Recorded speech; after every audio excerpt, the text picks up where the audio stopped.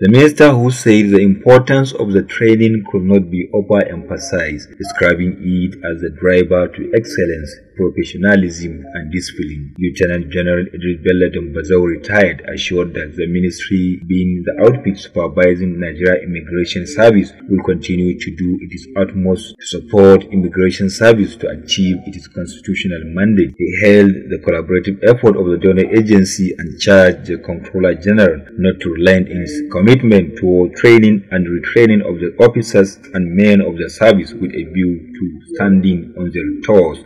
My special thanks first goes to the donor agency, GIZ, for their continuous support and collaborative joint sponsorship of courses and the provision of working tools to all security agencies in the nation to ensure the security of government and the people of Nigeria.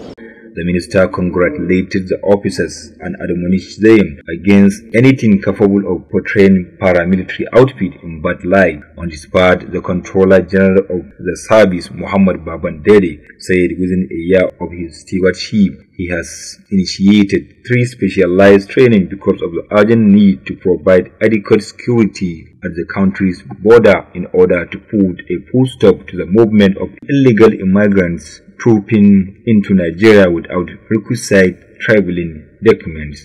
For the first time in our career as a service, we are able to get enough vehicles to start an effective patrol. The Honorable Minister has taken cases to the Federal Executive Council, and we have been able to get 160 patrol vehicles for the service. He revealed that the graduating officers were drawn from all 36 states of the Federation, the Federal Capital Territory, and the service headquarters after thorough screening. Earlier, the Commandant of the Immigration Training School, Kano, Mr. Ajisafe, decried on the condition of the school, particularly as rain has set in, appealing to the minister to come to their aid with a view to providing conducive atmosphere for teaching and learning, wishing the minister and his contingent safe journey to their various destinations. Nura Ahmad Dakata reporting.